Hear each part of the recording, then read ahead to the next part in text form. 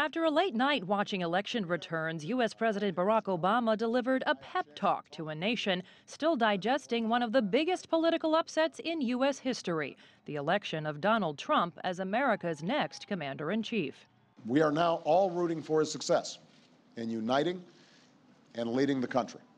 On Thursday, President Barack Obama hosts Donald Trump at the White House to begin the transition from one administration to the next. It is a transition that promises to bring plenty of changes to policy, not only here in the United States, but around the world.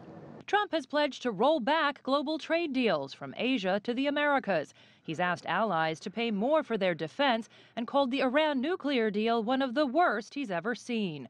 While Iran called for Trump to stick to the agreement, Trump's vow to revisit it won him support from Israel's prime minister, who says the deal endangers Israeli safety.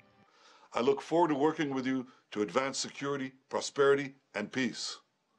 But after reaching an historic global agreement to curb climate change and organizing an international coalition to fight terror group ISIL, some global leaders offered congratulations mixed with concern about the U.S. role as a global leader. France must be strong and take its responsibilities all around the world, as I have done since 2012. This context also calls for a united Europe.